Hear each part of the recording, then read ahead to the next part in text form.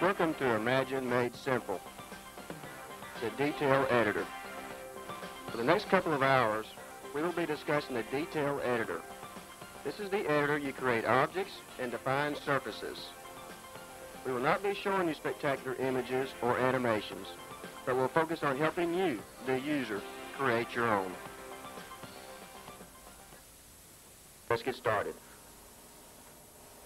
The first screen you're presented with is the project screen. From here we can go to one of the drop menus under Editor and select Detail Editor. Imagine uses what is called the Tri-View to display all the objects. You can display the top part of the object, the front, the right, and the fourth display will be the perspective view. You can go to any one of these displays to see a full screen view of it, such as clicking on the bar with the left mouse button. You have a top view. You can then go to the right view,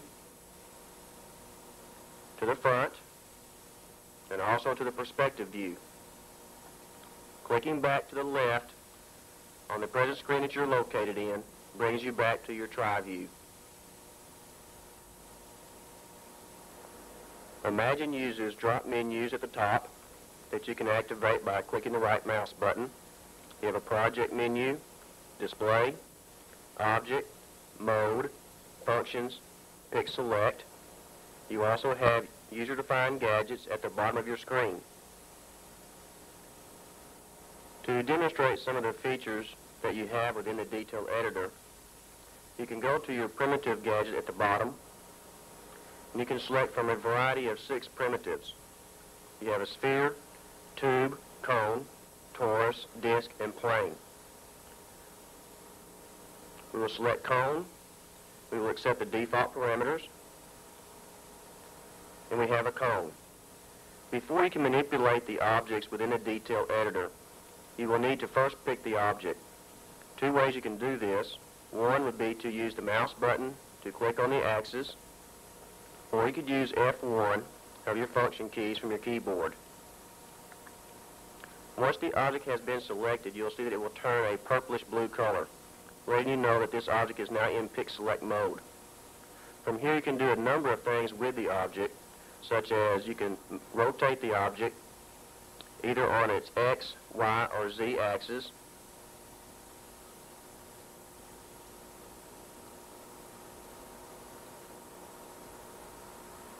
At the same time, seeing each screen update in a wireframe mode to give you an idea of what the object will look like from the top view, from the front, and from the right.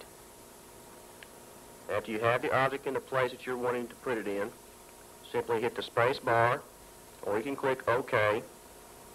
You will then see your 3D perspective view update to the changes you have just made to your object. You can also move this object by using the Move feature. You can move the object just on its X, or just the Y, or the Z. If you're not certain as to the particular movement, you can look at the bottom of your screens and you will see you have a guide to go by. On the top view, Y would be in and out. X would be left to right. On the front view, Z would be up and down, X would be left and right. On the right view, Z is up and down, whilst on the Y-axis it would be in and out. To scale an object, simply click on Scale. All axes are depressed on your gadget buttons. Hold down your left mouse button and scale the object larger, or you can scale the object smaller. You can simply scale an object by using just the X, or just Y, and of course on the Z. These are your basic manipulation of your objects, and for the most part you'll be using these tools quite frequently. Once we've had a chance to move, rotate, and scale our object, we can get a much better feel of how the objects work in our 3D views. The other thing that you can do with your objects is that you can also move the object on its axis. Bringing up a simple plane. Pick the object, we scale it a little bit larger. And if we wanted to make a door, we could hold down the Shift key, hit M and L on your keyboard for move, and let's use Shift X to move this axis just on the X axis and move it to the edge of the object. Use spacebar to accept the change. Now let's go ahead and rotate the object by using R on the keyboard. We'll rotate locally on its local axis. And as we do so, we see we actually have a swinging door by moving the axis.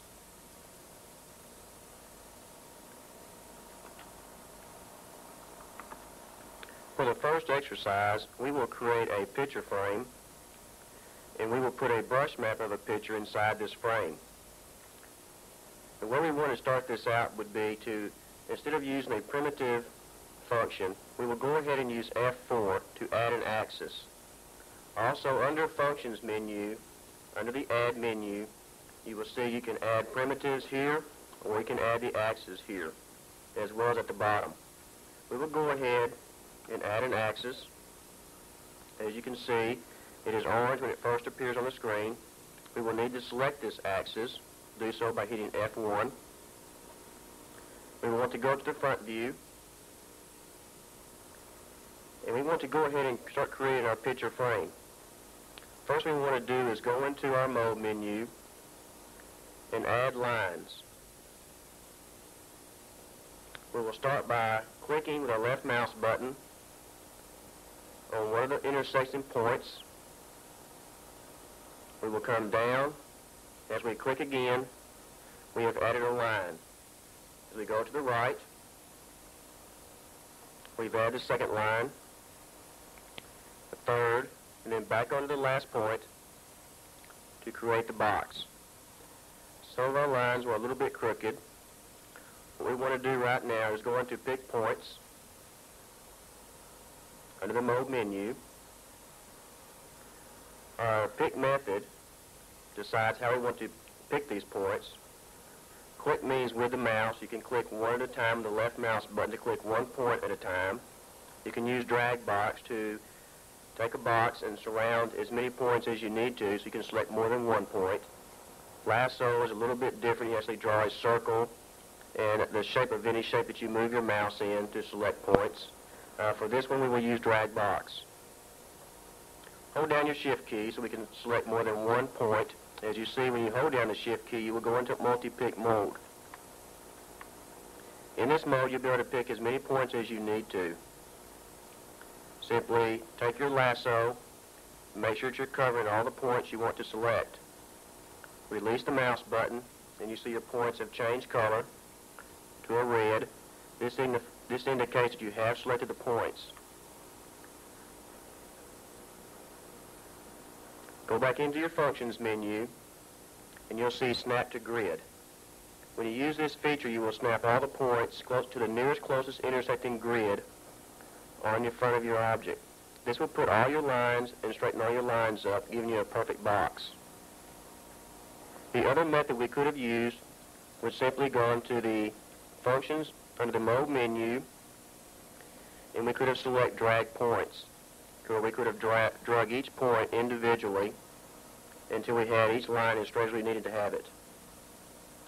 The next thing we want to do is use your right Amiga 1, which will put us in Pick Groups mode. You'll see this at the top of your screen, the mode that you're located in at this time. Let's go ahead and copy this by using right Amiga C to copy. We will then use the right Amiga P to paste, and we'll use F1 to select the newly pasted object. We can scale this down a little bit. We'll use right Amiga R to redraw the screen. And as we've seen, we now see two objects. We need to move our other object a little bit more in the center. We'll use spacebar to accept the change. Now, one thing we want to do is we want to add faces. to the outside of our picture frame. There's two ways we can do this. One, we could use a slice feature, or we could extrude this object out, lower the plane, and put the plane inside the box, and use slice, and slice will add faces to our objects. We could also manually add faces to this object by going one point at a time. Another feature that you can use to add faces is called skin, and we will do that. We will choose that method at this time.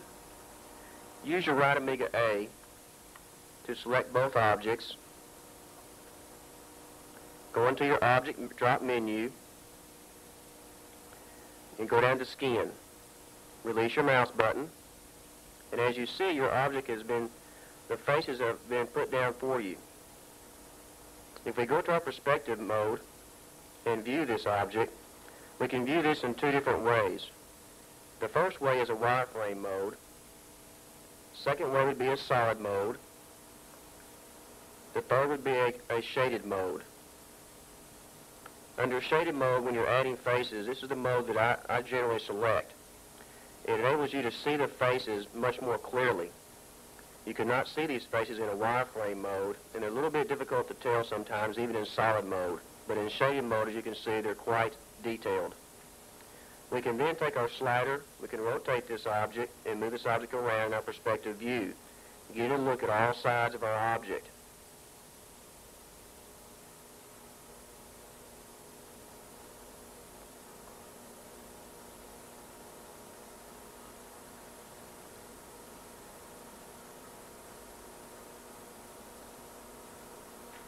Now that we have the faces on the outside of our picture frame, the next step we want to do is we want to go ahead and put faces to the center of our frame. We'll go back to our front view, and from here we can go ahead and zoom in a little bit,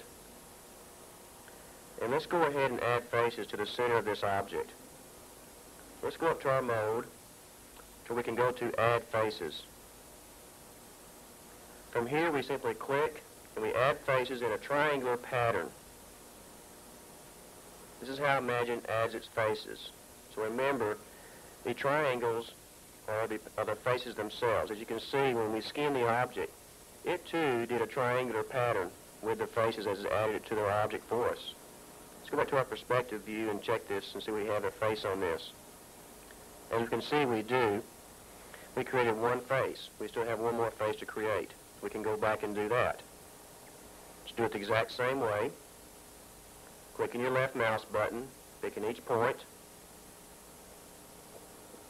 Go back to perspective in the shaded mode, and you can check to make sure your faces have been added.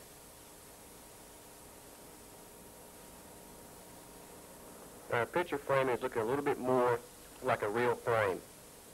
However, as you can see, the front side of our picture is still very flat. We need to move the inside lines back toward the back.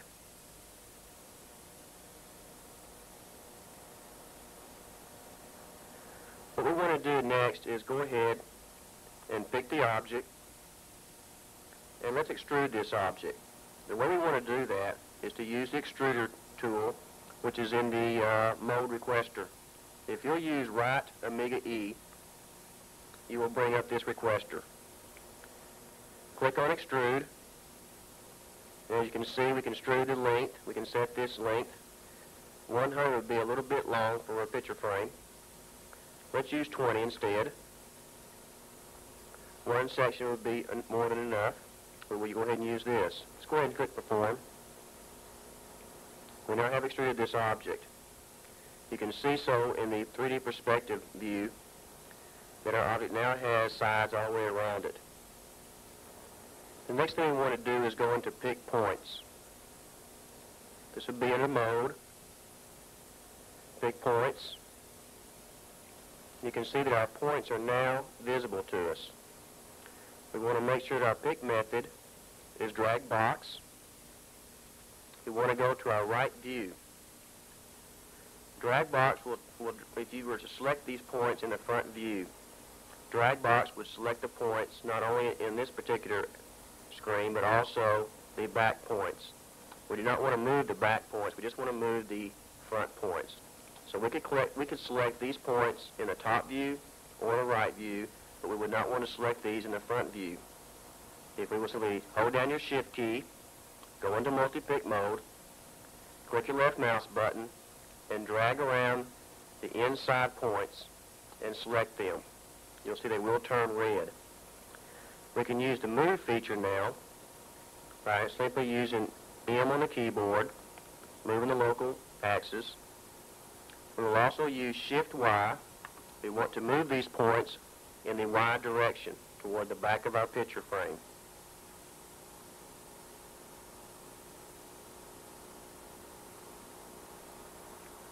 Space bar.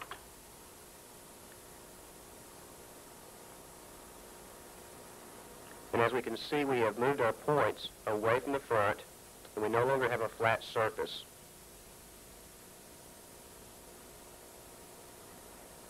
We want to go back into pick groups, because the next thing we want to do is we want to put a picture inside our frame. In order to do that, we will need to also go into our Attributes Requester. This is F7. Under the Attributes Requester, you'll see we have an object name for our object. It is Axis 1. Imagine we'll always name your objects when it brings up the requester. Let's change this name to Frame. The reason we want to do this is when we load our object into the Stage Editor and then go to look at this object in the Action Editor, we will find that Axis 1 will be the name that the Action Editor will use. It gets the name from the Attributes Requester under Object Name from right here. So what we want to do is make sure that every time we save an object, make sure that we have changed the name of the object in the Attributes Requester so the Action Editor will reflect it. Now, the Attributes Requester can do a number of things for us. We can change the color of our object.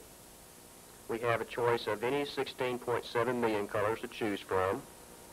The way to do this is to click on the color, and X will mark the box. You can either type in numerically from the keyboard the number that you want to set your color at, or what I normally do is go ahead and drag the slide bars. As you can see, your color is updated in the box to the right.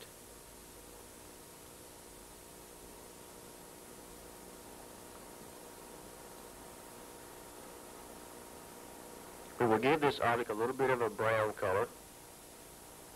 We can also go down to Reflect, and reflectivity will decide how much of the surrounding environment our object will reflect, such as a mirror.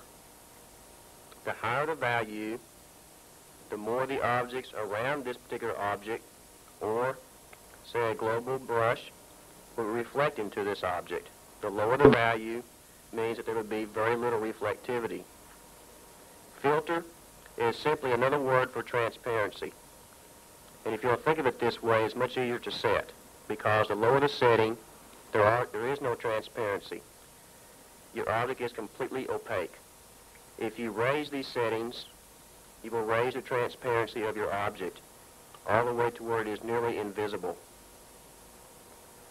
Specular is simply a way to determine how the light will react to your object. If you had a shiny object that was very hard, the specular light on this object would be probably a tight round circle. If you made your specular a white light, then you would see a white dot onto your object. The best objects to see specular on are things like balls or spheres. Flat objects tend to show very little specular, especially in stills. However, when they're moving through space, when they're animated, you will be able to see the specular as they move across the light. Dithering is a feature that you want to use if you're rendering your images in ham. This will decide how smooth your colors are, especially your blending from one color change to the other. And if you're rendering 24-bit images, you do not need to be concerned with the dithering. Hardness will simply decide how hard an object is, whether it's as soft as rubber or as hard as granite. You can do this by raising the slider. This will make the object hard. In the middle would be somewhere similar to wood. So we'll go ahead and leave our slider in the middle for this particular object since it is more or less a wood frame.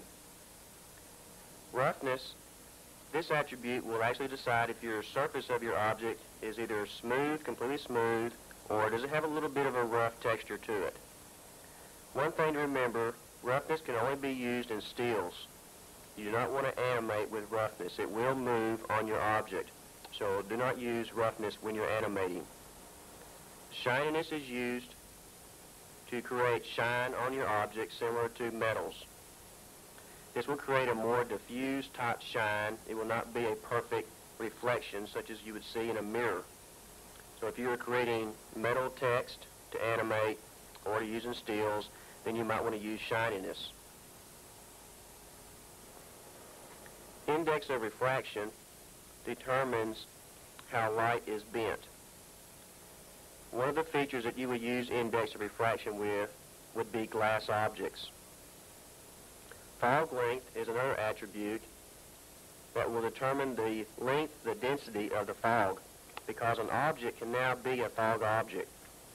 And you will see that when we go into our attributes under our presets, that a fog attribute preset will be located there.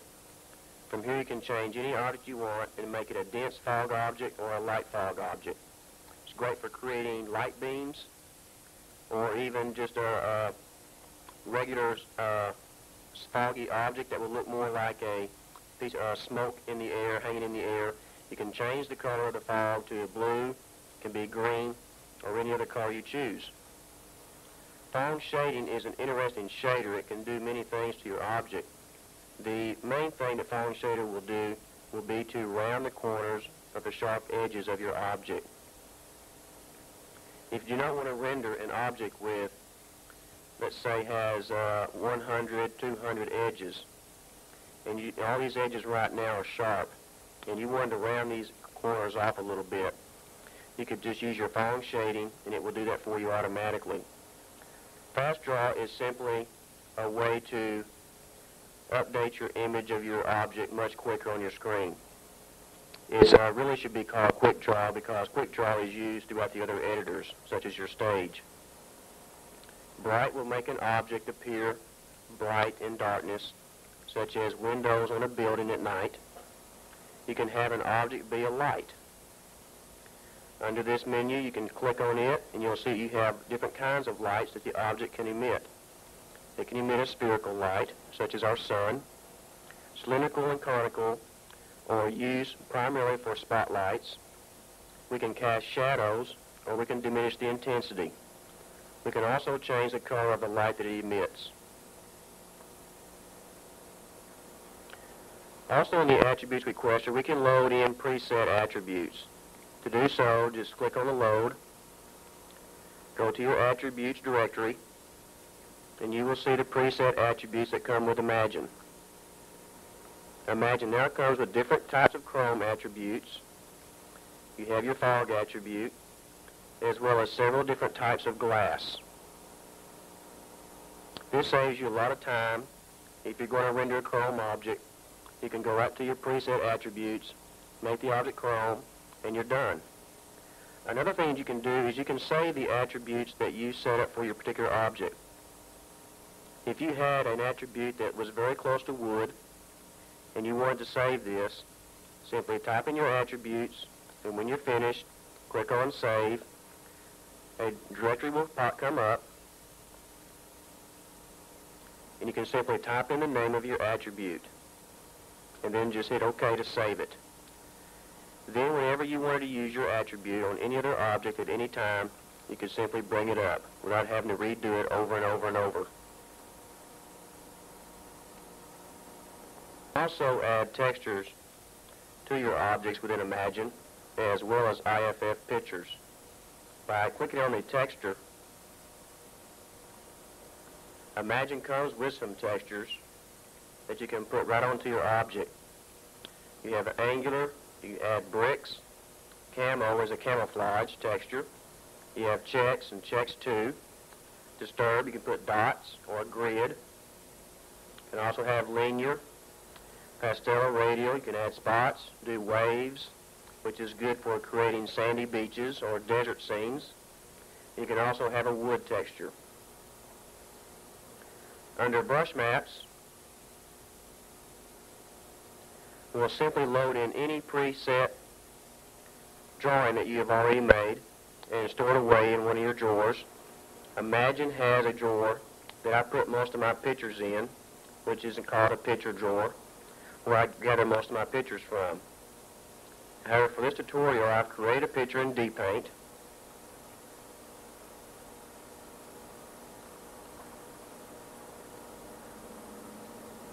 This picture is of a picture that came with DPaint itself. We will select it.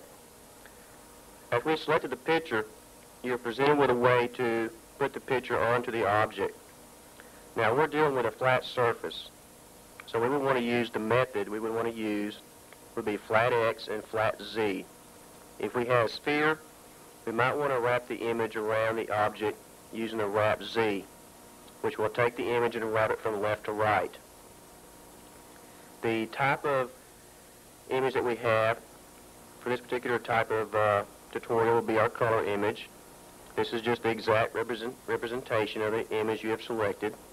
You could have an image that uses reflective values or a filtering effect, which would take any image that perhaps has black in the image, and through the black you would see the color of the object shine through this image. Altitude will take a brush map and apply it to an object and actually take the lighter colors and make these colors stand up a little bit higher off of the object, while the darker colors would be a little bit lower. You can also apply to children objects brush maps. What this means is if you had an object that you had several other objects that you were grouping, the first object that you create, of course, is your parent object. The other objects that you have grouped this object to are your children objects. You can apply your brush maps to those objects as well as your parent object by using this feature here. Under repeat, you can have your brush maps repeat, such as in similar to a tile or a bathroom wall, where you could actually space the pictures out and have them tile up and down and across, creating on one plane without having to create 50 or 30 different objects to accomplish the same thing. Let's go ahead and edit our axes on our picture frame. As you see, the brush map is already laid across our object as a default, which is correct. However, in our situation, the picture is covering the entire frame, and we just want to do the inside part of the frame with our picture. What you would do is you would go into scale, and we will scale this down a little bit smaller. We then need to move our brush map up to the inside. You'll see right here, this square right here is our brush map. This is where it will appear. The outside part of this is meaningless, so do not be concerned with that. We need to scale our image down just a little bit more. And we now have a brush map exactly in the center of our object. One other thing I want to show you is by going to right view for just a moment, we will zoom in.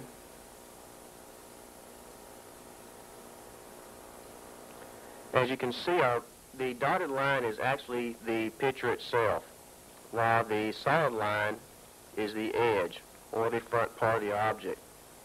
The dotted line needs to be to the front of the object itself in order to be seen. If I were to move this dotted line to the back side of the object's edge, you would no longer see the picture when we laid it down. So sometimes when you're moving your images around, trying to adjust them, make sure that if you do not see your image when you render your object, check and make sure that it is in front of the face itself.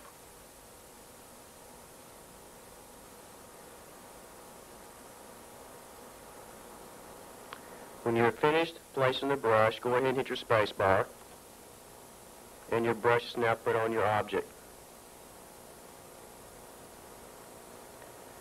Let's go ahead and render this object just to check everything and make sure our brush map is in the proper place.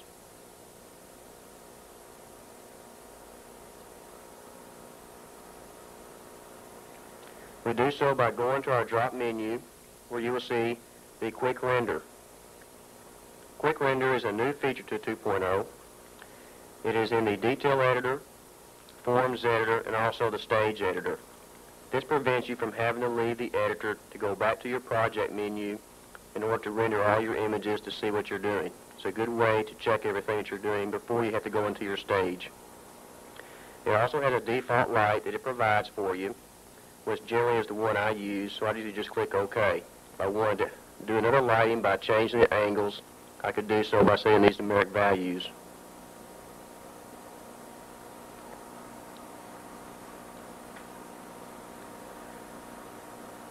Our picture is located exactly in the center where we aligned it.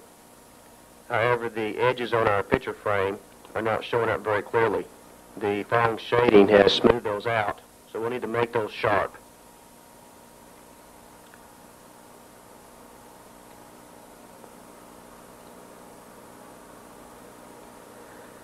The way to make corners sharp will be to go into the Pick Edges, and what we will need to do is to pick the edges of the picture frame by going ahead and using the pick method with drag box. Hold down your Shift key and select all points. Go to your Functions menu, all the way down to where you see Make, and you'll see Make Sharp appear. Go back into Pick Groups, and let's re-render and see what the differences are.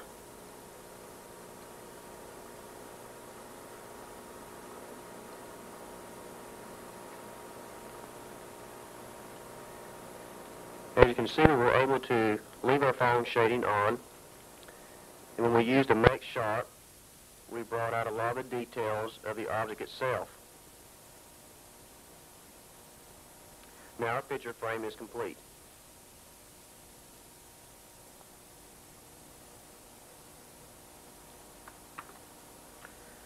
One of the things that you'll be dealing with in the Detail Editor a lot will be picking points and manipulating points, whether it's one point or a group of points. We'll bring up a primitive sphere, accept the defaults, and we'll select the sphere. We'll scale it a little bit larger. Now if you go into Pick Points mode, which is Omega 3, you'll see that your mode will reflect Pick Points. We can do different things with the points. Remember, when we were moving, rotating, and scaling the objects, we can do the same thing with the points themselves. We can hold in our Shift key. We can drag a box around all the points. Now this will select the points throughout the entire object. They will turn red when they're selected.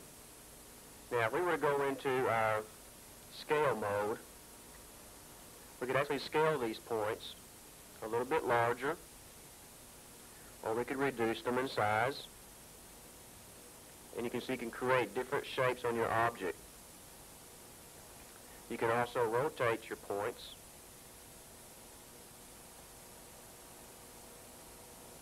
Forming twisting patterns. You can move your points, such as, let's start out with our x-axis.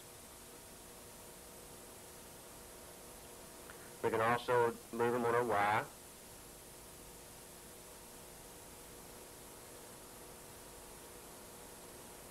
And we can move them also on the z.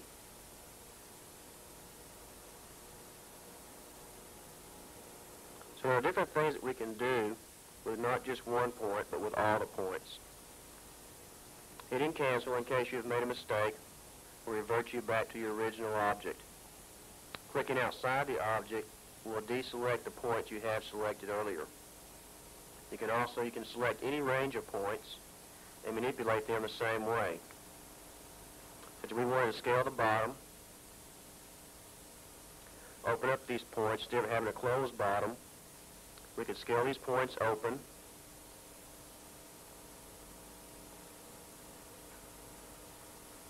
and actually creates something entirely different. You can see in perspective mode how we appear to have made a round sphere, which could be a ball of any type, set on a table, simply by just moving the bottom points. Sometimes when you're working with points, you'll notice that there will be too many points to actually go in and find just one in particular. A feature you can do in Pick Points mode would be to hide some of the points. You would actually go into your mode menu and go down while you're in Pick Points mode and select Hide Points. Whatever points you selected now will become hidden as you group them, and they will disappear off your screen, leaving just part of your object visible. You can go in and delete and hide, I should say, as many points as you need to.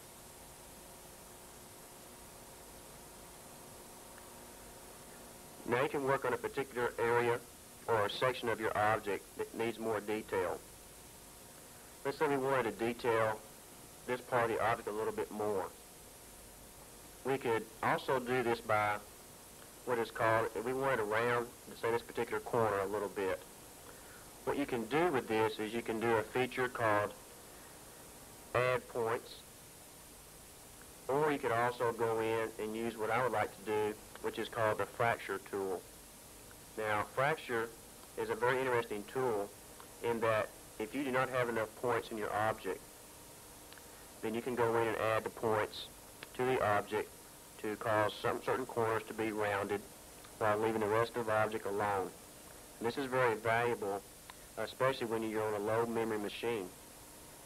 If you were to go ahead and try to make your object perfect in all areas, where you had flat areas, and then you had rounded areas, and then more flat areas, if you were to go ahead maybe and try to extrude this object or sweep this object with many sections in it to accomplish this, your object will take much longer to render, not to mention it's going to require much more memory. I've actually run out of memory just on the objects themselves by trying to make them too detailed. For the next exercise, let's go ahead and pick these points. Let's go ahead and delete this object. Bring up an axis by hitting F4, F1 to select it, and we're going to add lines, which is Amiga 9, and we will simply draw an outline around this axis.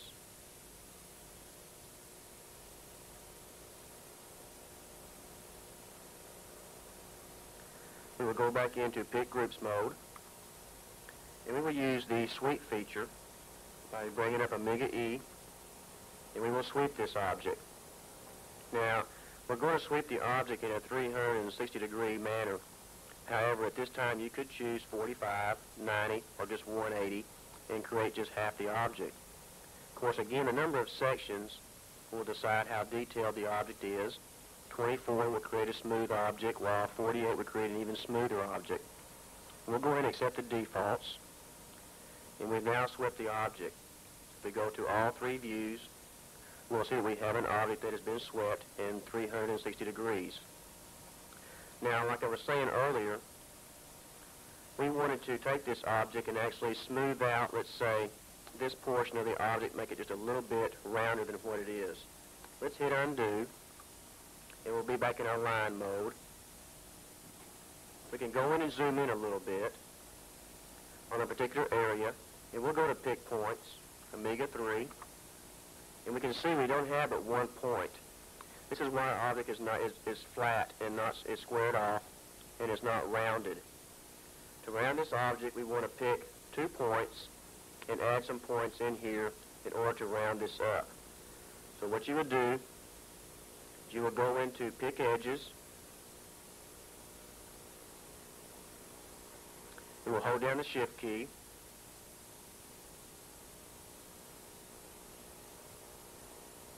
And we'll pick 2 edges with our drag box, which is one of the edges.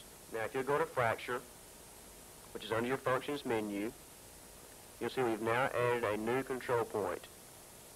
Now, in order to make this very round, you want to make it very smooth, we'll fracture this same one again. Now we have 2 new control points. Again, we'll do the same thing with this particular area. We'll want to fracture it also.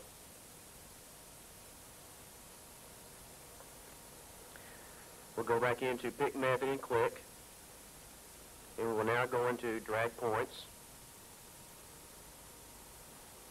Drag Points is Omega 0. And we will drag these points and round this corner off just a little bit more.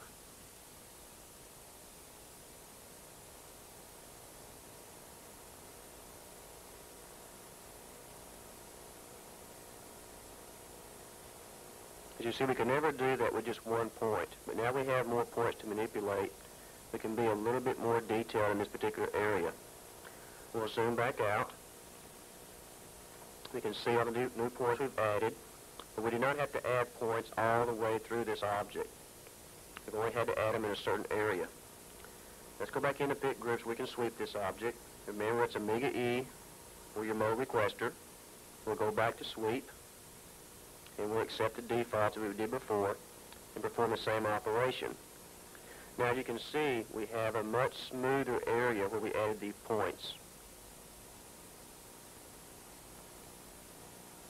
And of course, this will show up in our perspective mode, where you can really see the detail we've added along this particular area. You can do this on any object anytime you see an area that needs to be smoothed out, and you notice, well, I've only got one point, so I can't really do much with that particular area until I add a few more points. Just remember to just use your fracture tool and smooth out any rough edges you may have. Also remember that even if you do not have very many sections in an object like this, which is rounded, can be further rounded by turning on the Phong shading.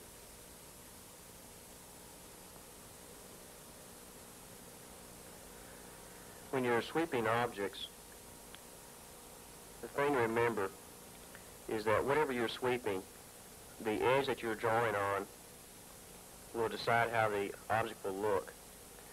Sweeped objects are very easy to do.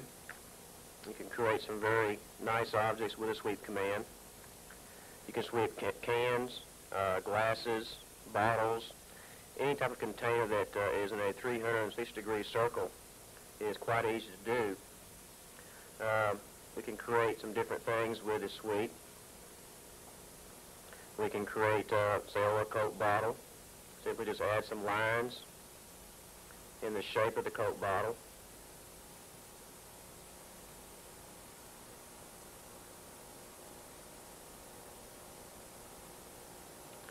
And then by using your sweep feature, you can then sweep this. We can scale this down a little bit.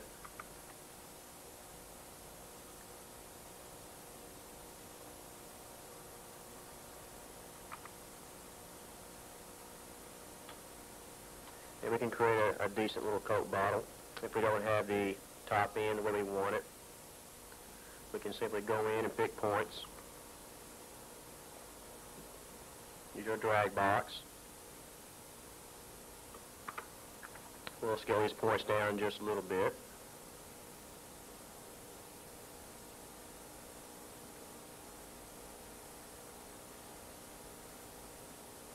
Till we have the look that we need. And we can create a fairly decent bottle very quickly.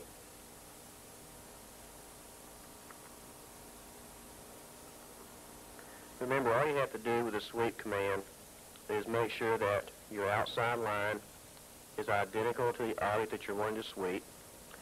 And whenever you sweep it, you'll have an exact duplicate of your object very quickly. And this will save you very, very much time when you're working with your rounded type objects. I use this feature quite a bit. You can also use the extrude feature to create some different objects. One thing, when you're extruding, you can do two things. You can extrude the object from the object itself, or you can also extrude an object along a path. If you want to do that, the first thing you'll have to do, of course, is create a path. We will go into the Functions menu, under Add, and we'll create an open path. Select the path. We'll scale it a little bit longer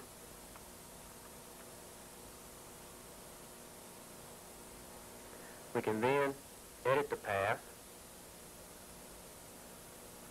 Go into your Mode menu, where you'll see Edit Path, and then you'll see your control points that you can manipulate. Now, with these points selected, simply clicking with the left mouse button, for instance, we can rotate, move these individual points in any position that we need to. Let's go ahead and rotate this one point on the X.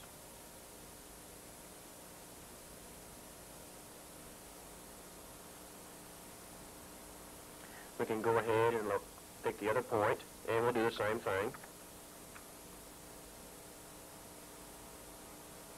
And as you see, we have kind of an arch. Go back into Pick Groups, and we'll add a primitive plane to this. We'll use just one vertical section and one horizontal section on the plane. 10 would be too many for this particular purpose. Most of the time you'll use a simple plane, and what I mean by a simple plane, you'll have just one vertical and one horizontal section. We'll select the plane, we'll scale it down just a little bit. We'll then take the plane, move it to the left side of our path,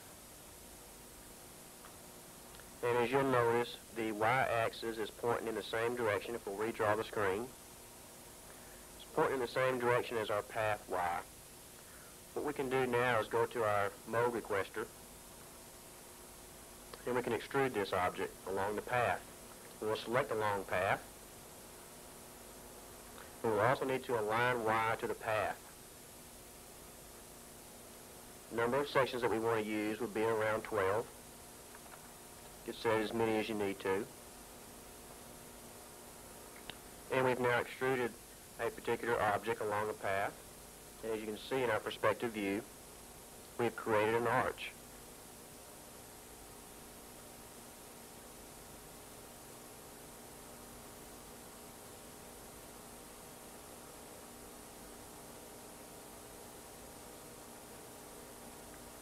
If we had made the path curve a little bit more, we could have made the arch curve a little bit more. We could also do a few more things with this. If we wanted to go in to Pick Points, making sure we're in Drag Box, we can select the bottom points on the right side view.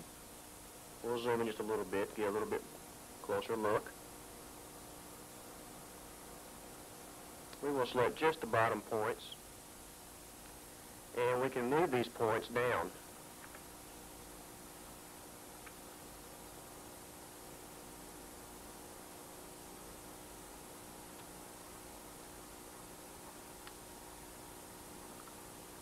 And as you see, we now have our little arch is completed. Modeling with Imagine is a little bit different than modeling in the real world. You've got the same type of tools that a carpenter would have, but you have to learn to use them in a little bit different fashion. All you need to do is a lot of experimentation. Spend some time in the detail editor, move some objects around, move some points, try this, move some scale the object, move the points, add points, whatever you have to do, but just keep working at it until you learn to use the modeler. Because everything that you do, you'll have to have an object to do it with. The stage editor is no good without objects, neither is the action, and neither is any kind of rendering you can do. You must have an object first. So the first phase of Learn Imagine is to learn and understand the detail editor.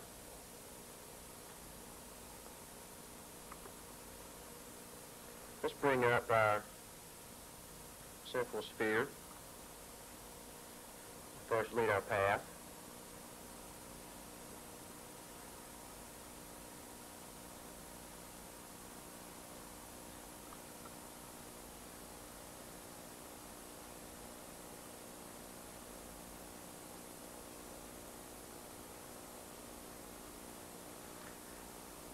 We'll select the sphere. We'll go to our front view.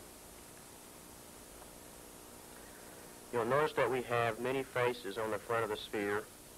Well, actually all the way around the sphere. we can actually make any one of these faces a certain color. The way to do that is to go into Pick Faces,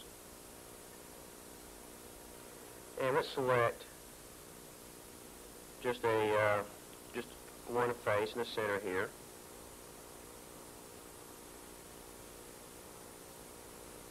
And then we'll go into F7 in our Attributes Requester. From here we can colorize, set the reflectivity, and also the transparency of individual faces on an object. If we wanted to change the color of this face, which is now white, we would change this color to a red.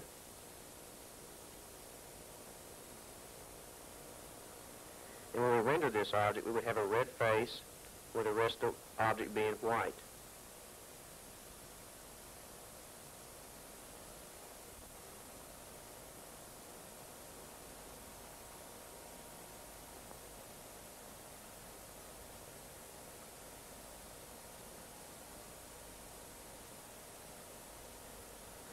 Another way that you can manipulate objects is you can have objects conform to a sphere, as well as when we extruded the flat plane along a path.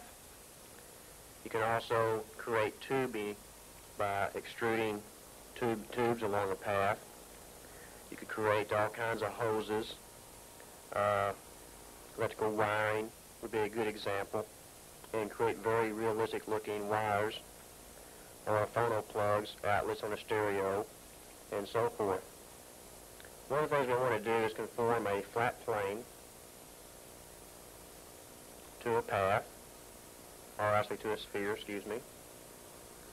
We will select the plane, and we will go to the Mode Requester, where we will conform to a sphere. The radius of the sphere determines how large your sphere is. The object radius is usually 1 to 3 times as large as your sphere radius. There's no exact coordinates that you can type in to create an exact scene that you're looking for with your object. You'll have to experiment a little bit with this. We will start out with the defaults and just see where this begins. As you see, when we zoom in a little bit, that we have conformed to the sphere. You can see approximately how large the sphere was. You can see from all sides that the flat plane did conform to the sphere. If we go to the perspective mode, we can see a little bit clearly how this object really looks.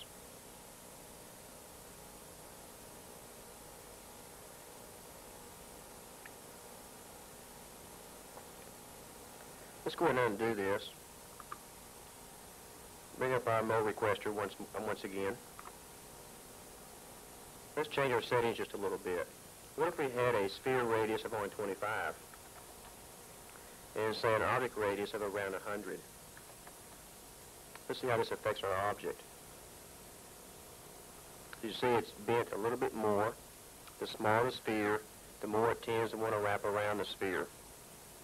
So we can continue to play with these settings until we get the exact look that we're needing. Another tool that we can use that is found in the Mode Requester is called the Replicate. We brought up a primitive. We'll use a plane for this one.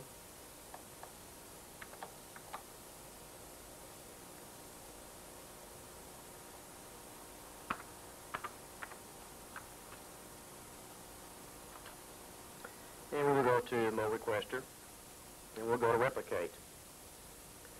Replicate can make copies of your object in a certain translation of the Z and X axis. If we wanted to replicate our plane, we could do so in a length of 100. We could make as many as 5 copies. We could change it to 10, and we will probably do just that. And we want to if we just did it without saying the Z and the X translate, as you see, our object would simply replicate all the way back along the Y until we had 10 different copies of the object. We could also replicate this particular object and use the Z translate and offset this by about 5. As you see, it has changed from going straight outward to kind of wanting to go down toward an incline going upwards. So we can actually manipulate the direction that the object is replicating in, as well as we can actually change the height and also the X value of the object at the same time. Another tool that's very useful in Imagine is the Slice tool. Let's bring up a cone.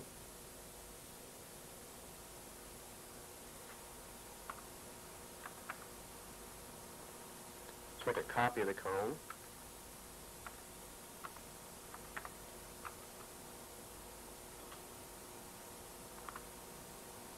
We can actually use the Slice tool to cut into objects.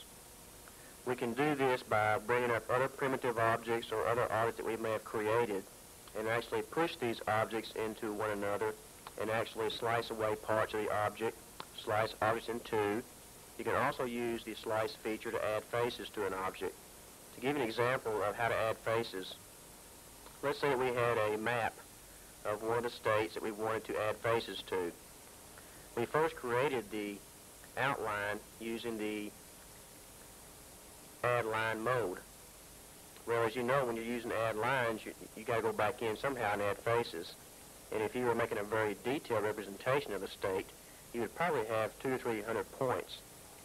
It would take you quite some time to manually lay down each face on a particular object like that. All you would need to do is take the state, extrude it, and then bring up your plane tool, plane primitive, put your plane inside this object, and simply hit Slice. It will slice the object in two, leaving two objects, and one of them will already have the faces added to it automatically for you. It will save you much time. Let me just give you an example of how a Slice can do this. We'll take one cone, and we're going to put one cone inside another cone.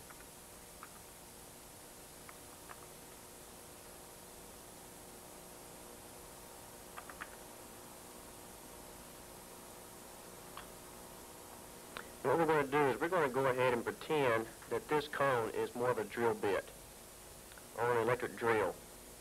We will go ahead and try to cut a hole inside this other cone. Now, way to do that, you'll need to select both and then select Slice from your object menu. Now, you'll notice that the Slice tool has broken up your other object into little pieces. So you have a mess to clean up, just like you would in real life. So let's clean up our mess. We'll first select all the objects, and then we'll ungroup the objects, and then we'll start selecting them and deleting the objects that we don't want.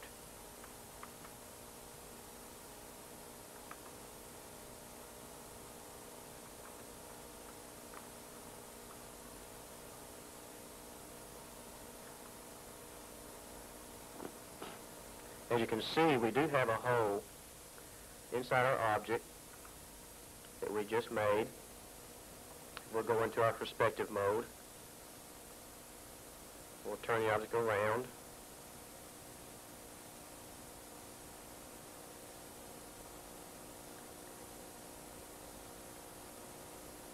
And we'll see we do have a hole inside our object, just as though someone had taken a drill and drilled it out.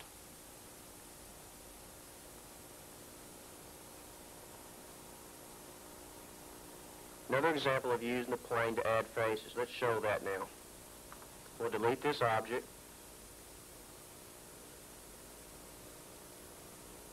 We'll bring up a sphere. And we can do some things with the sphere. We can delete points as well. If you go to Pick Points mode, go back into your drag box. We can pick half of these points. After we have them selected, we can go ahead and delete these.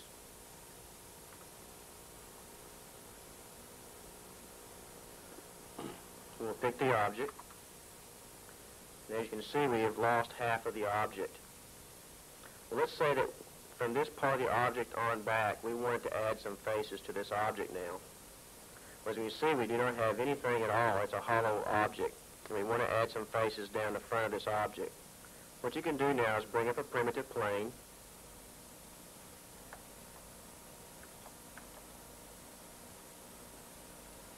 We'll select the plane and scale it up a little bit larger. Make sure it covers the entire object. Then we'll move this plane back. And we'll cover this part of the object right here. So as you can see, we are now inside the object. The object does not have a front on it. And we are going to try to cut this object and apply faces to it. We'll select both. Then we'll use the slice feature.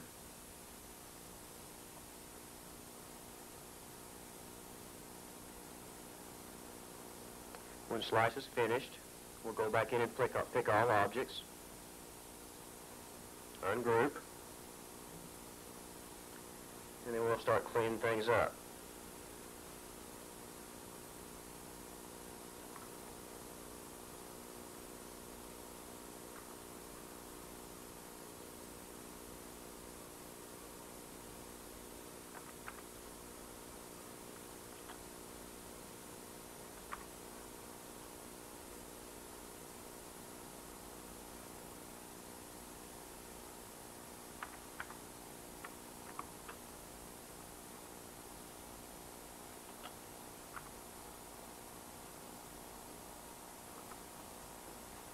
As you can see, Imagine has added our face to our object.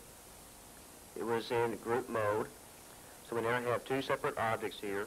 We can go back in and click on both. We can regroup these and have one object, or we could go ahead and join these objects. The difference is, when you're grouping objects, you have the choice of ungrouping them later on.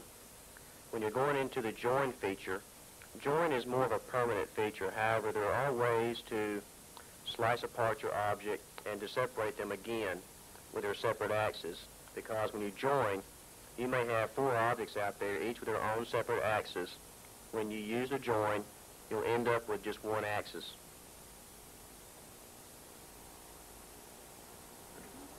Let's go ahead and join our two pieces we have here in the object. We'll go to the right view. And we'll zoom in a little bit. You can use your arrow keys to move around your screen. If you move your right arrow key, you'll move your screen to the right. Left, move your screen left. Up, and move it up, and down, move it down. So we can actually manipulate what we're looking at with this object.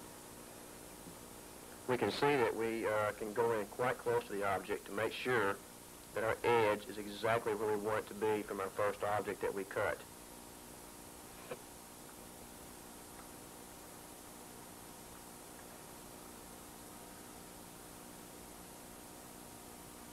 Then we can move the object and get it right next to the edge to make sure we have no gaps.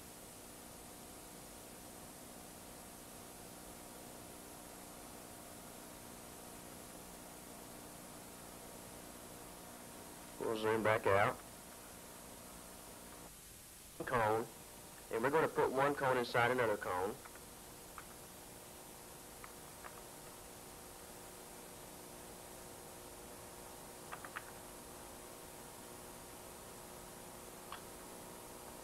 And what we're going to do is we're going to go ahead and pretend that this cone is more of a drill bit or an electric drill. We will go ahead and try to cut a hole inside this other cone. Now, way to do that, you'll need to select both, and then select Slice from your object menu. Now, you'll notice that the Slice tool has broken up your other object into little pieces. So you have a mess to clean up, just like you would in real life. So let's clean up our mess. We'll first select all the objects, and then we'll ungroup the objects, and then we'll start selecting them and deleting the objects that we don't want.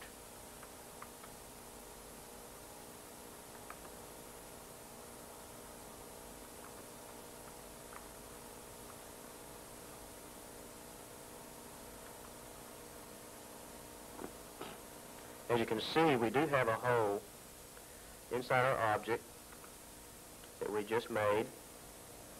We'll go into our perspective mode. We'll turn the object around.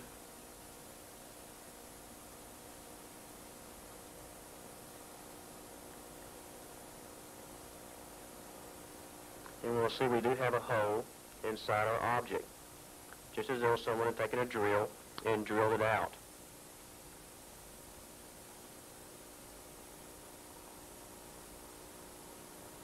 Another example of using the plane to add faces. Let's show that now. We'll delete this object.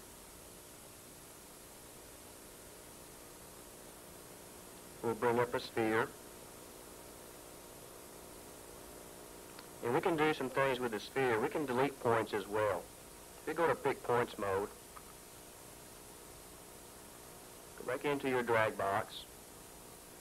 We can pick half of these points. After we have them selected, we can go ahead and delete these.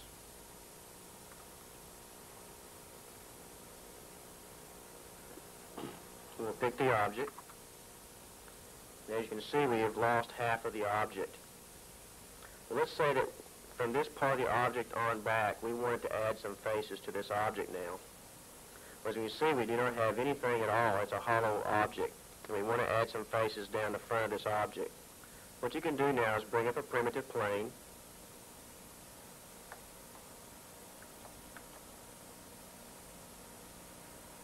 We'll select the plane and scale it up a little bit larger. Make sure it covers the entire object. Then we'll move this plane back. And we'll cover this part of the object right here.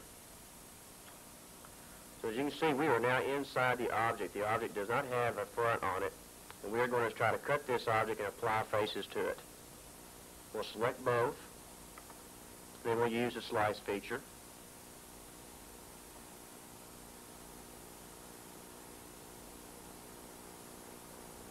When slice is finished, we'll go back in and pick all objects.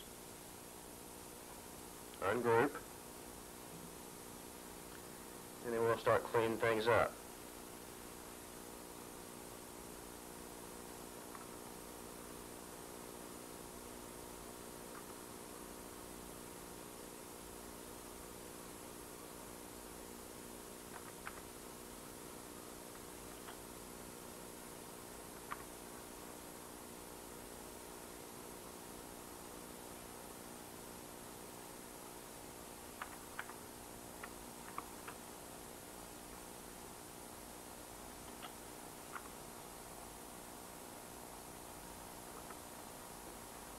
As you can see, Imagine has added our face to our object. It was in group mode. So we now have two separate objects here. We can go back in and click on both. We can regroup these and have one object, or we could go ahead and join these objects. The difference is, when you're grouping objects, you have the choice of ungrouping them later on. When you're going into the join feature, join is more of a permanent feature. However, there are ways to slice apart your object and to separate them again with their separate axes. Because when you join, you may have four objects out there, each with their own separate axes. When you use a join, you'll end up with just one axis.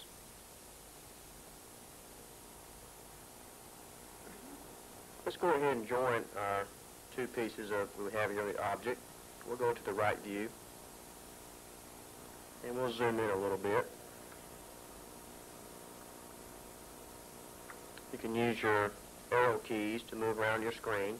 If you move your right arrow key, you'll move your screen to the right. Left to move your screen left. Up to move it up, and down move it down. So we can actually manipulate what we're looking at with this object.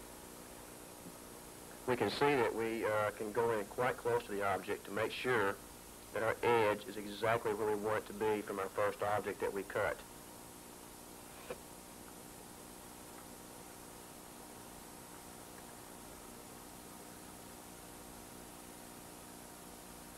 Then we can move the object and get it right next to the edge to make sure we have no gaps.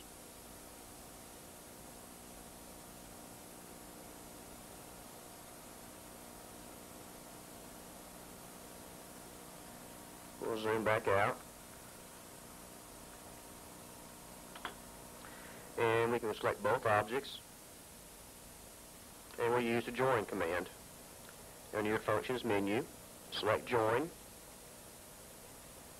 Your object now has one axis. It will become one object. We'll use Merge.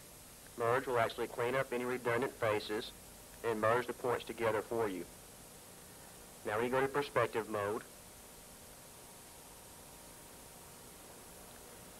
you can see that we have put a front face on the front of this object very easily and very quickly by using the Slice command. It would have taken us many minutes, if not longer, to do this manually.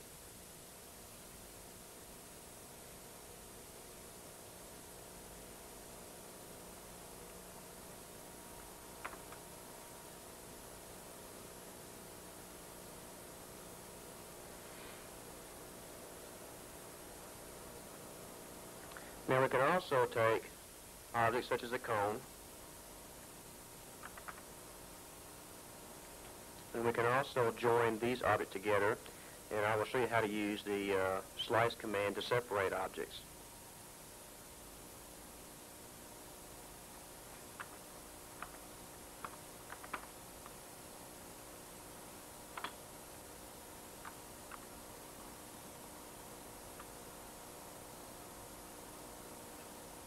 Now we have both cones selected. We'll join them,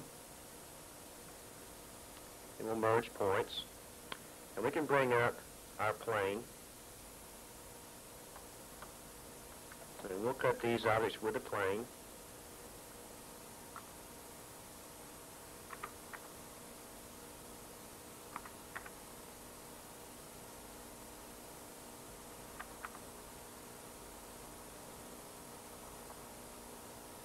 And then we'll select both objects, and we'll go ahead and use Slice.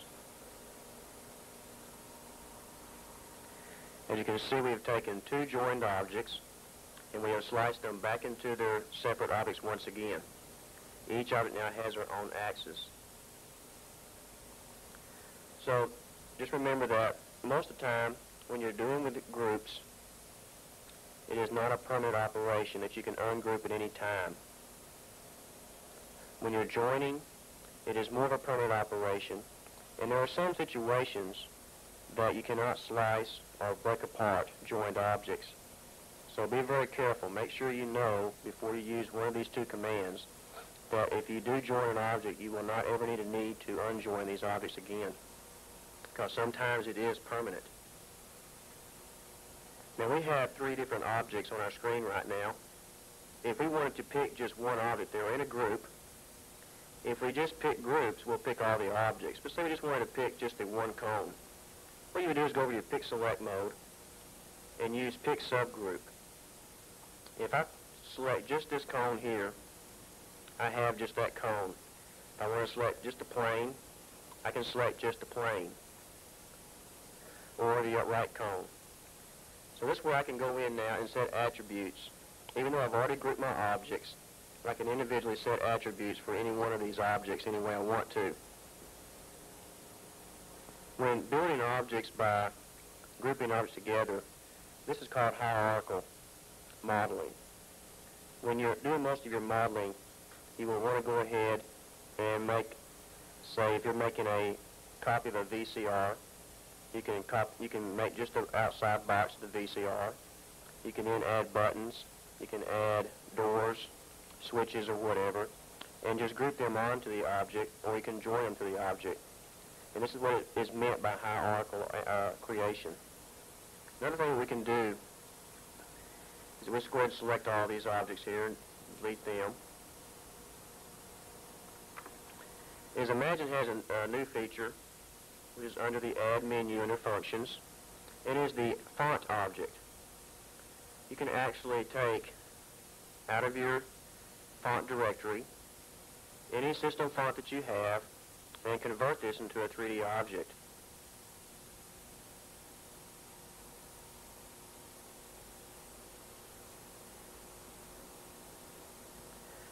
You select the font, the size of the font that you're wanting to use, and then you would type in the text that you want the font to be.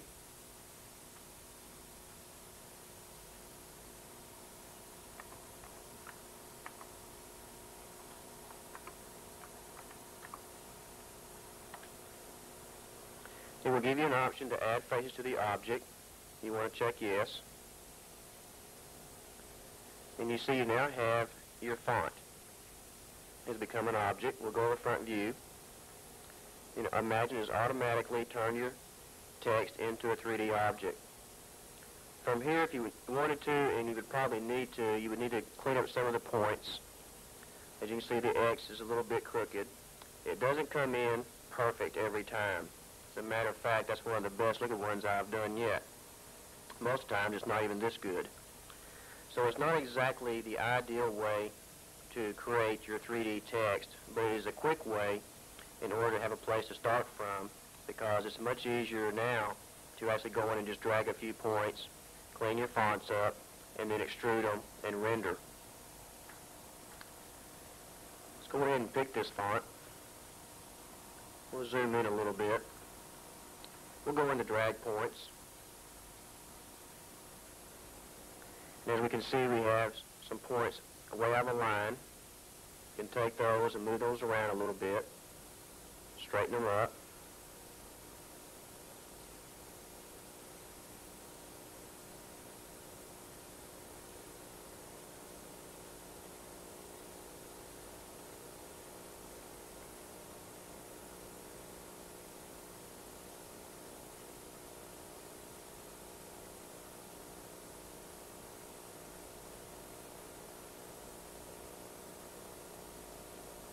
And now our X is a little bit straighter.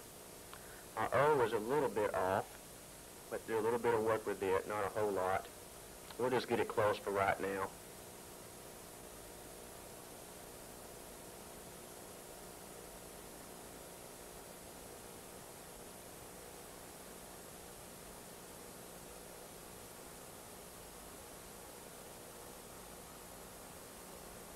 We'll zoom back out. We can see we clean it up just a little bit. This will look a little bit better when we go to extrude it. And we will go ahead and do that. Bring up your mold requester. Let's extrude this about to 25.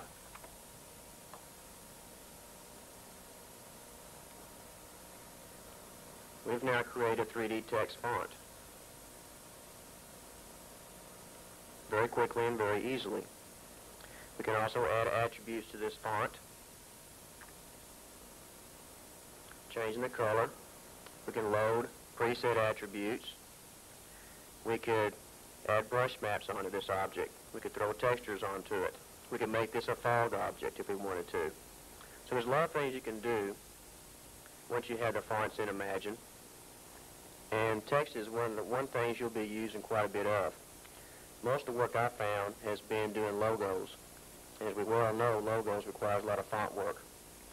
So you'll be spending a lot of time in the detail editor, picking points, manipulating points, and cleaning up some of the objects that you convert.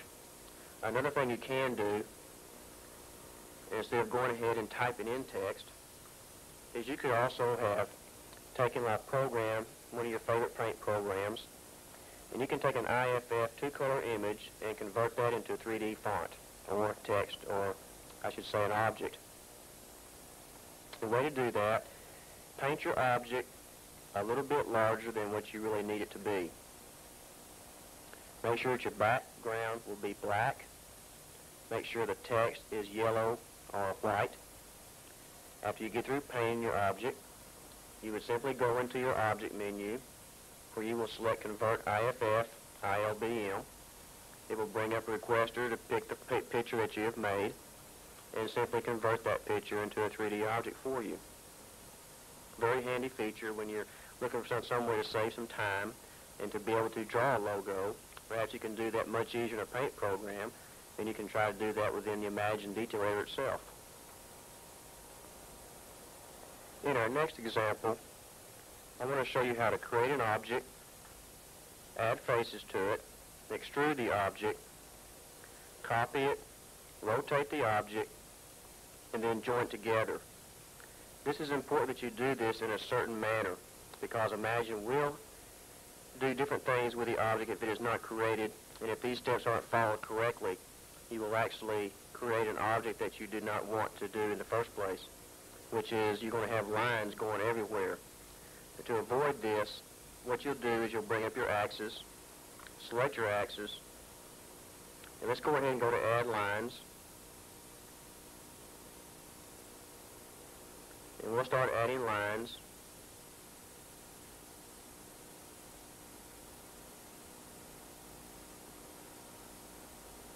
And we'll try to match the lines that we just created at the top, making sure we have the same number of points at the top as we do at the bottom. This will make adding faces to your object much easier. Once we have our lines, we will go ahead and add faces to them.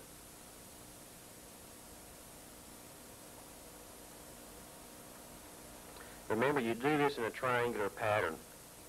So we'll start at the corner, and we'll start to add faces, alternating up as we go along.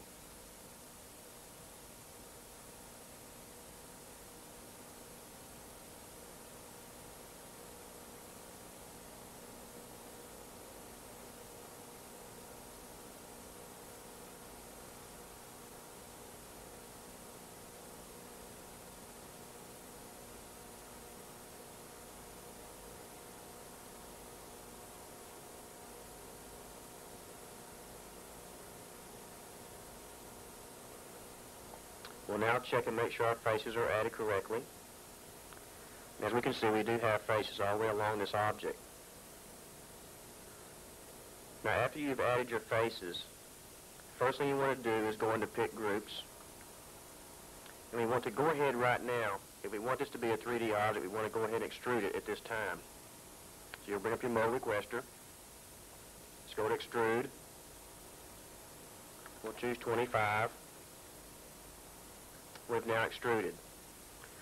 Another request we haven't touched on is the Transformation Requester.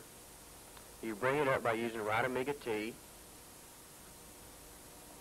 and it's from here we can rotate objects, scale, translate, adjust alignment, size, and the position, or we could just do the axis only.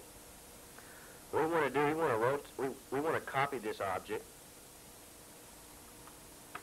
and then we'll paste it, select it, and bring up the Transformation Requester once again. And we actually want to rotate this object on the Z-axis 180 degrees. Redraw the screen.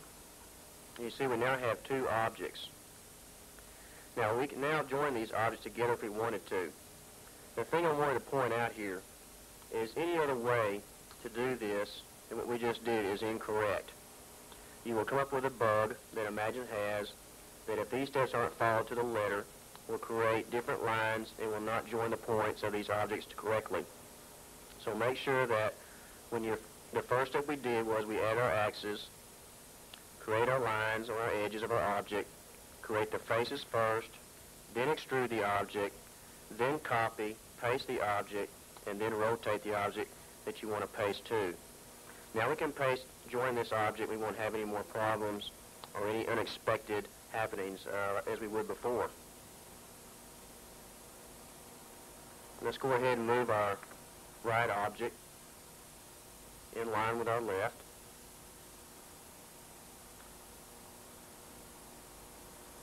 And we can now join these objects. We'll go to Pick All, which is Omega A, and then we'll use our join. We have now joined the object. We'll merge points. And you see nothing unexpectedly happened. Everything went perfectly for us. Now with this object you can now move. You can see you have just one object.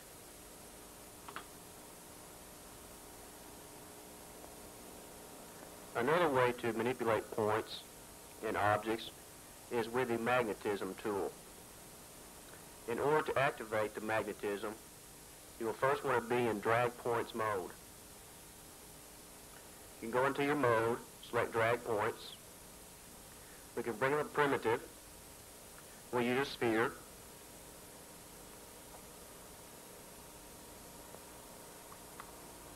We'll select the sphere.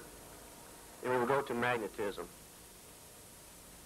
magnetism will affect a set of points or a group of points and manipulate the points in the same manner as you would be modeling clay.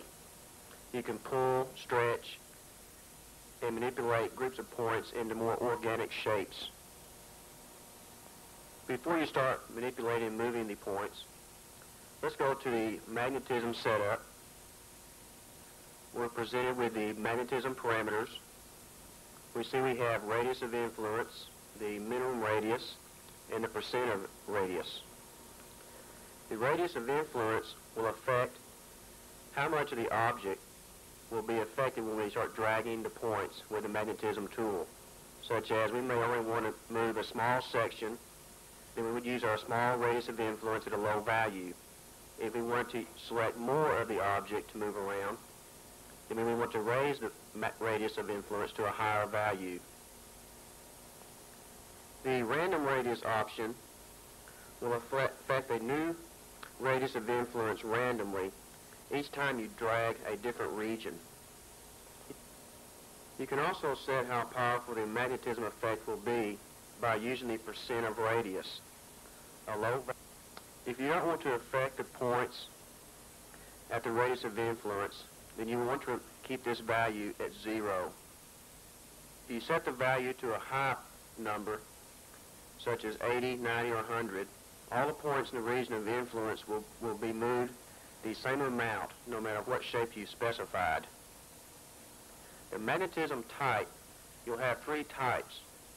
You'll have cone, dome, and the bell.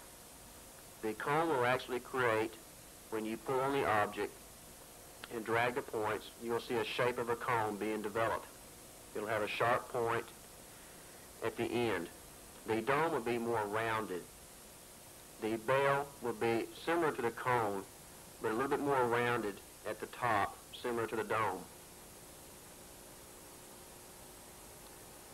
We will go ahead and use the default settings that we have and see what kind of effect this will have on our object. We'll click on Use. We'll go to get a little bit closer view. We'll go to Drag Points. And we will see we're in Drag Points, and we see the magnetism is on. Let's go ahead and click one of the points to see how much of the region is going to be affected. As we see, we have a very small region affected. The first thing we need to do is go back into our magnetism setup. Let's adjust our radius of influence to around 50. And let's use this setting. Now, as we click on the point that we did previously, you'll see that we have more of the object is now being affected by using and turning up the radius of influence. As we move this object out, we see that it was going into more of the cone shape. If we wanted to use the dome, go back into Setup, and now select the dome. We should see a little bit rounded shape as we begin to move the object out. As you see, we do have a rounded edge now. We'll go ahead and move the other side.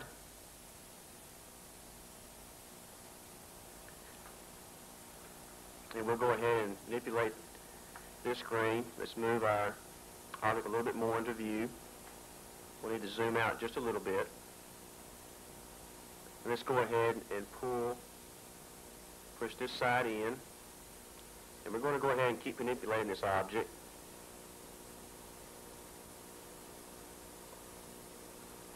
You see me actually pushing in, just like modeling with clay. So you just keep molding and bending until you have the object in the shape that you prefer. Now we can go to our perspective mode, and we can see what we have.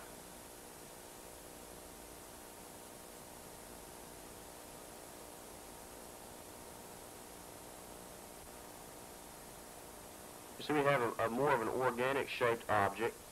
We can continue to adjust our magnetism setup and continue manipulating the object until we had exactly what we wanted it to be.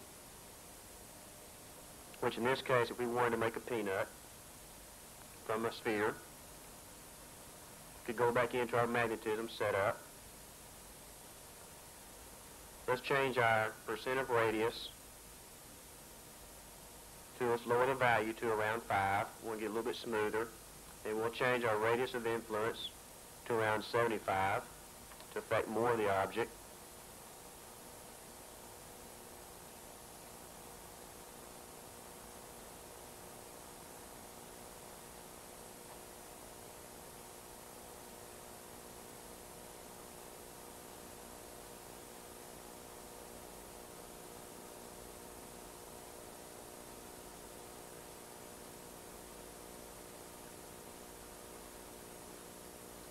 Go back and select a little bit less now.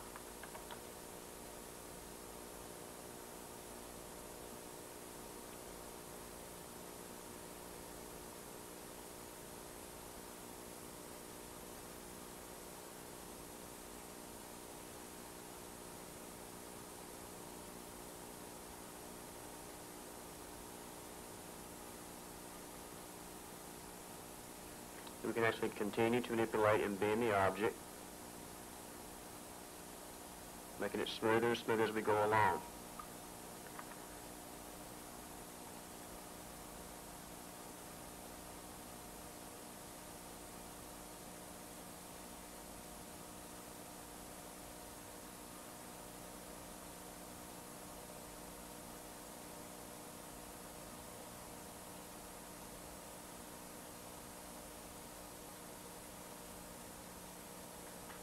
We can go back to our setup. We will use percent of radius. We will take this value up a little bit, see how it affects the object. We'll use 50.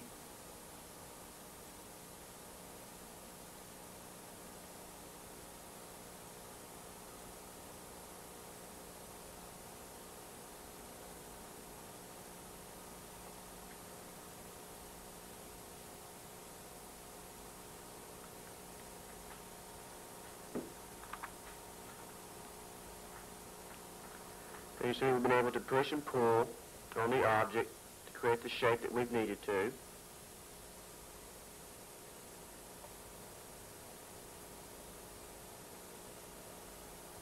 And you can use magnetism to do several things, such as when you're extruding tubes, let's say on a chair, you'll want to take part of the tubing that was bent, and you can use magnetism to push in where the bend is on the metal, create a very realistic tube at the point where it is bent. This is just another tool that you can use within Imagine. And at this time we have used most of the tools that Imagine has to offer. Some other things that we can do that we haven't used yet is our Talk tool. When using the Talk tool, you'll first want to go into Pick Points.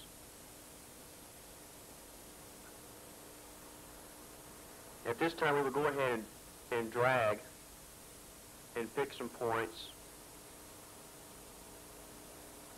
where we have a curve. What Talk will do is straighten this curve out into a straight line for us automatically. It is in your Functions menu, and you simply select Talk. As you can see, it has now created a straight line instead of a curved line.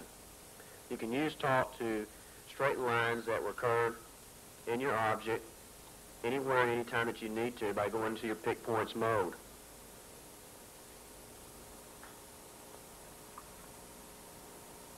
You should be feeling pretty comfortable with some of the tools that we've been using so far in this tutorial tape. You pretty much have an idea of how to use the tools. The thing you'll have to do now is practice on your own.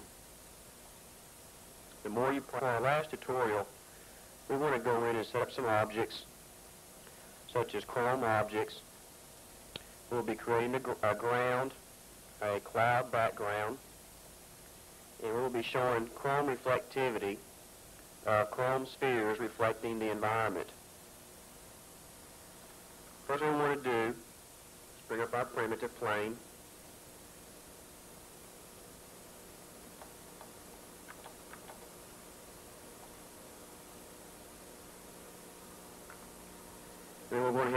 F7, bring up our attribute sequester. We want to name this ground.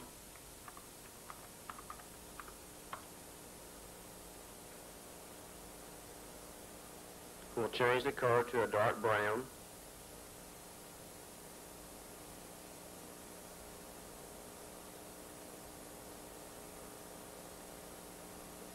And then we'll load a texture. The texture we want to use is one of the textures that I've purchased from the Essence library, which has a bump map that we can put right onto our object and make it appear as though the ground is rough, not a very smooth surface.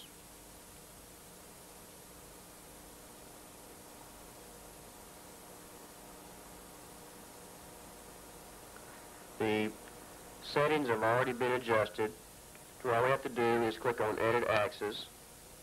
We could always adjust the altitude, the number of scales, the initial scale that we have with this particular brush map.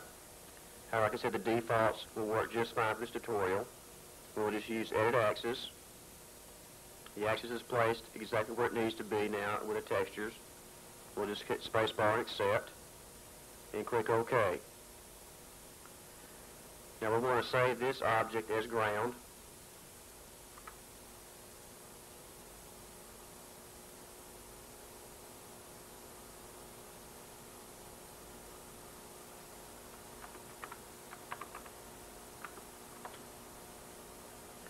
The next object we want to create,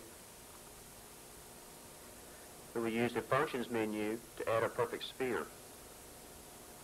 The reason so, these will render a lot faster than the primitive sphere. Select the sphere, bring up your attributes. It is at this time we will load in a preset attribute, which will be the Chrome attribute. Select OK. Then we'll save the sphere. When we better go back into F7, we'll change this to Chrome sphere instead of just sphere.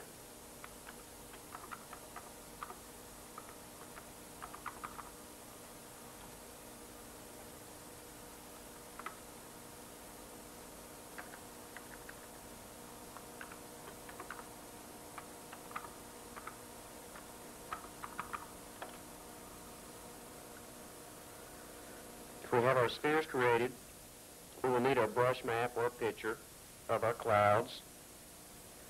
If you do not have a picture of clouds, you can always paint one in the paint program. I already have a picture already made up from one of the libraries that I have, so we'll go ahead and just use it. So right now we have everything that we need to create our environment to reflect our Chrome spheres from. We will go ahead and leave the detail editor. We will go to the stage editor. As you can see, we've been in the detail editor. We have not opened a project. So we'll need to open a project first before entering the stage. So we'll go to New, and we'll call this project Test. We'll need to enter a new subproject, and we'll enter Environment.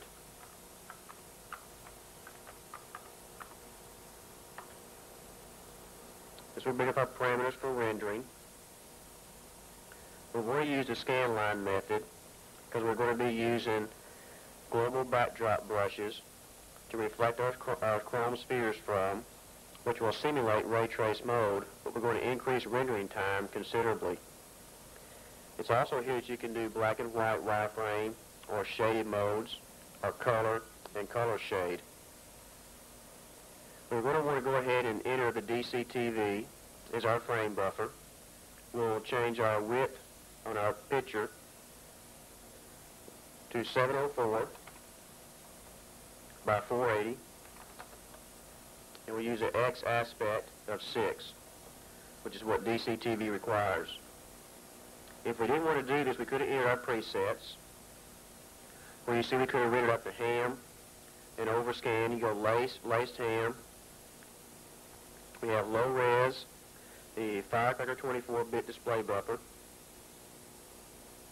and of course DCTV is already built in preset.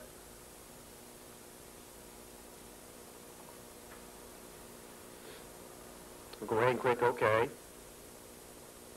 And let's now enter the stage editor.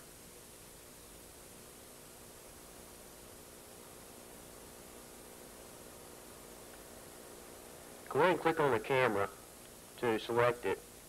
And we're going to go ahead and bring up the transformation requester with right Omega T.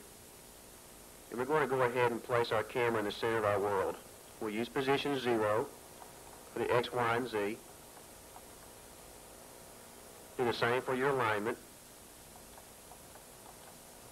Then click Perform. You'll see your camera is now exactly in the center of your screens and pointing exactly straight ahead. No more angles. We'll hit Move L, Shift Y to move the camera on its Y axis. We'll move it back a little bit. Space bar to accept the change. Just go ahead and hit right Omega L. And let's load up our ground.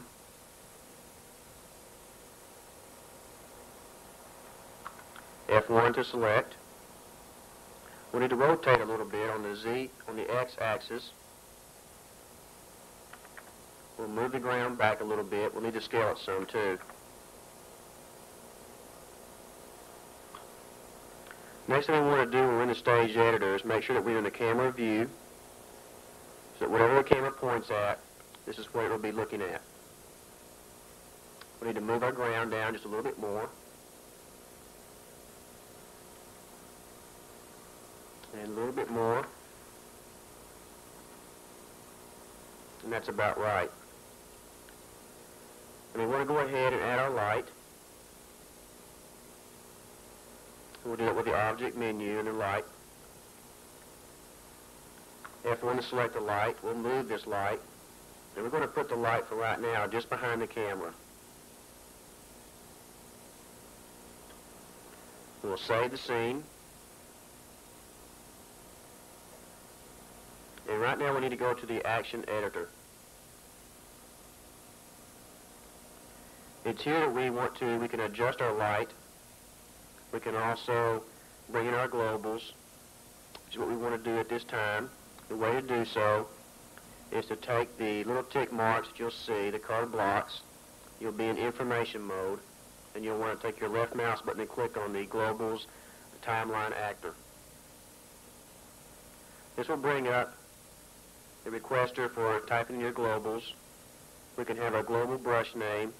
You'll need to type in the path that your picture is located in, or we can use a backdrop picture. For the first part of this, we want to go ahead and load in a backdrop picture.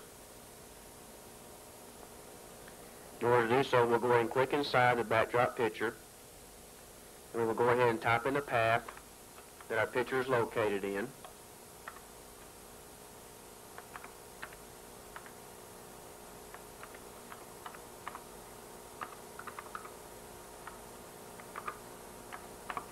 And we have named the picture Sky.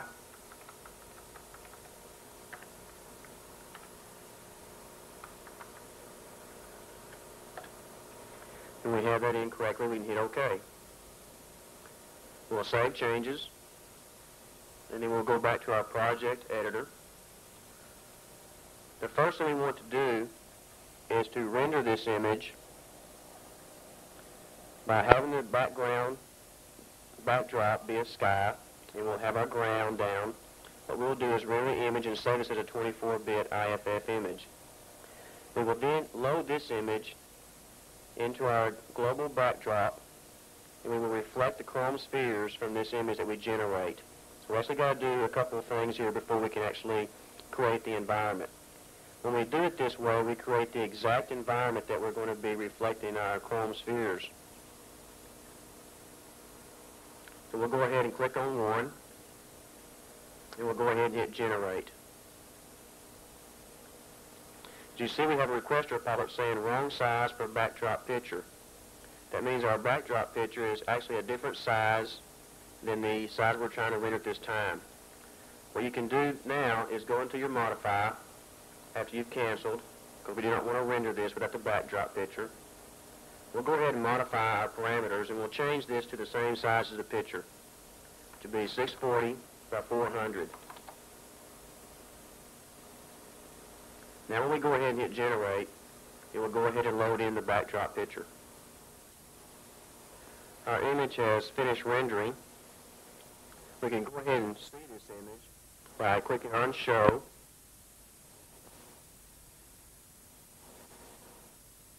After our image is finished, we can see we have our sky backdrop picture and our bump mapping on our ground, which gives it irregular shapes, gives it more of a texture look to it.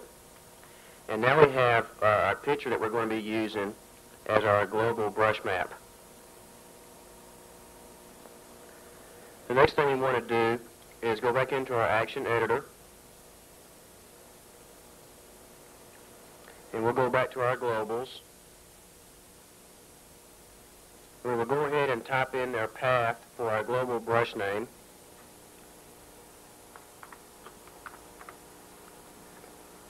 I've already saved this in the pictures directory under the same name, Sky.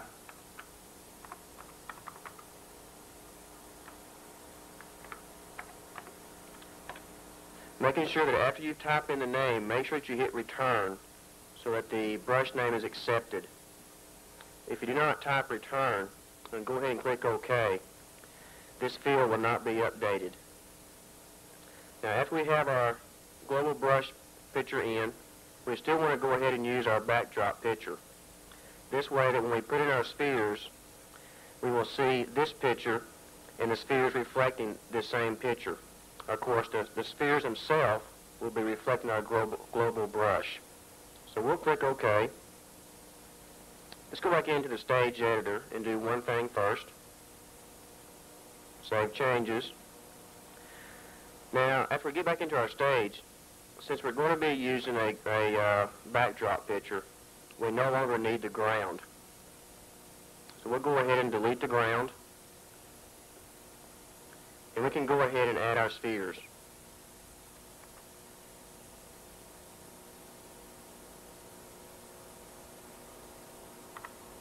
We'll go ahead and position our spheres. And do a little scaling. We'll go ahead and add another one.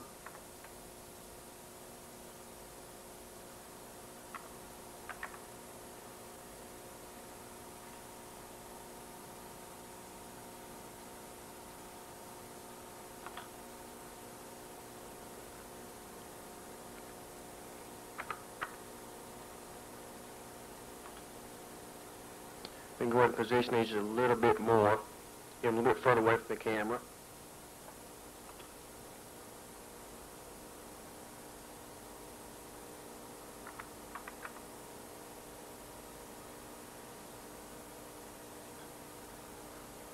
And we have our two spheres within our picture.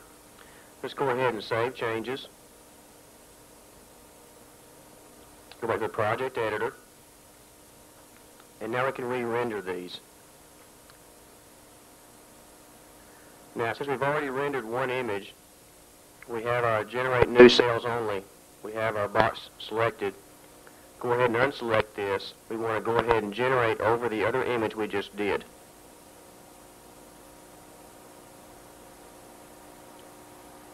Now that our picture has finished generating, I wanted to show you something about Imagine in the project editor. When we go into Info, we can see how long it took for our picture to render. If we'll click on Info, we'll see the rendering time on this picture was 2 minutes and 8 seconds. Now, I wanted to show you this because if we were to ray trace this image to receive the same amount of reflections that we have using Scanline, this image could have taken as long as hours to render. Now, the difference between Scanline and ray tracing may not be so critical when you're rendering just one still. But if you can imagine 200 or 300 frames to create an animation, you can see that ray trace mode could take you months just to create one animation. Whereas if we use the global reflection, we can always use Scanline and create our animations in possibly just one day. Let's go ahead and look at our image now and see how it looks.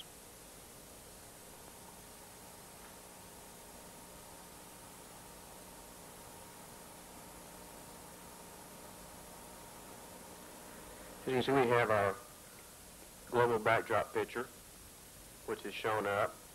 We have our chrome spheres, and they're reflecting the environment around them. And the way this looks is it's like having the ground left in the stage editor and adding the clouds as a backdrop picture. But by adding the ground and saving it with our sky and running it as one image, we were able to create the illusion of having the ground at the expense of not having to render the entire frame with a floor in it. This sped up our rendering considerably, and our image still looks very real.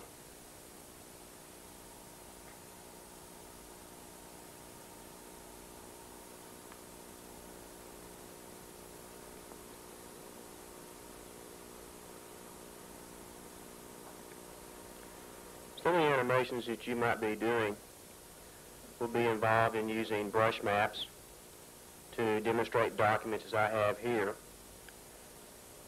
Sometimes I'll demonstrate some documents where I work, and we'll have some documents opening up, showing what we'll have inside, and we also have a little tear-off that send out to clients if they can return. So we'll demonstrate that for them. This is the kind of animation that you'll be doing when doing a lot of logo work. And just to show you some of the power that Imagine has.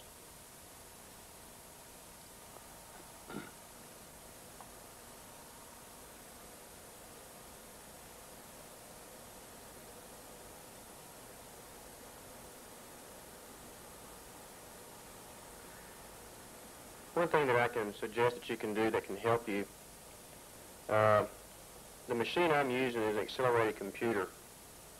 And if you want to help your rendering, the first thing I would invest in would be an accelerator board of some type. Right now you can get pretty good deals on 68030, 25 or 33 or 40 megahertz would be the ideal accelerator to start out with. This can speed up your rendering times by 10 times as fast as your stock 68000 processor can do. Another thing that you can invest in will be a lot of 32-bit memory. This memory is, of course, twice as fast as your normal memory that comes with your 68000 processor. Another advantage of getting an accelerator, besides being a little faster, is this will no longer be limited to the 8 megabytes of fast RAM that the 68000 is limited to. The machine I've been using today is the Amiga 3000, and I'm running a 68040 at 25 megahertz with 10 megabytes of memory.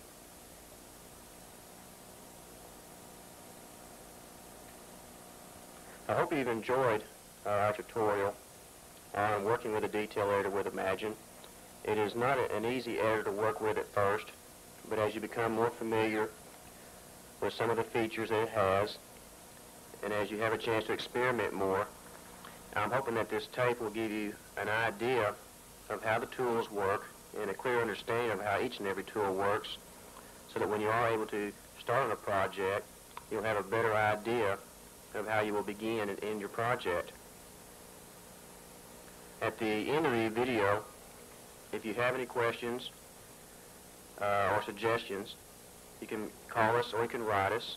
We'll leave our phone number as well as our address. And we welcome any comments that you may have. In the future, if this video is received well, we will have an opportunity to sit down and maybe think about doing a volume 2 and possibly looking into making a video about the animation part of Imagine. We really didn't have a chance to do that with this tape. The detail editor took a little bit more time, so if you only have 2 hours available on a VHS tape, I thought about maybe doing volume 2, just devote that money to animations. Of course, in just a very short period of time, Imagine 3.0 will soon be released, which will have a whole new set of features, as well as some new editors. And I'm really looking forward to getting the update to Imagine. I've been using Imagine now for over a year, and I feel that I've only begun to scratch the surface of what this program can actually do. And I've worked with it extensively on a daily basis for that period of time. and I still have a lot to learn.